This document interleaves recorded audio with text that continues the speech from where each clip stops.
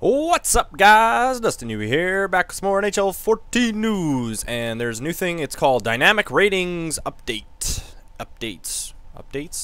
Anyways, it's on the EA Sports website. Article link will be in the description.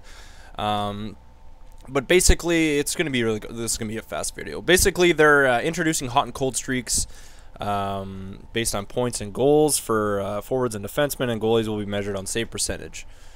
So I'm assuming you need online for this. So the hot and cold streak will be, I think it's just online.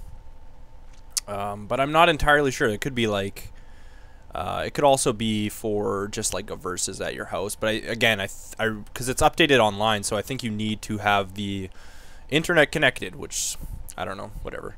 But the other thing that I was curious about is whether or not this will transfer into like be a GM. So if your player's doing well, will he have a hot streak, cold streak, etc. I mean, this isn't a new thing. They've had it before.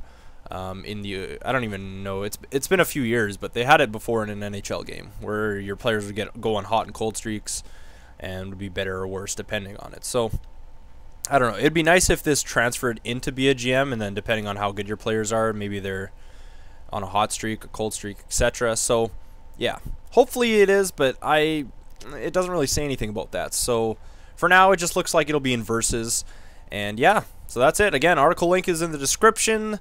Leave a like and subscribe for more NHL 14 news, and thanks for watching, guys.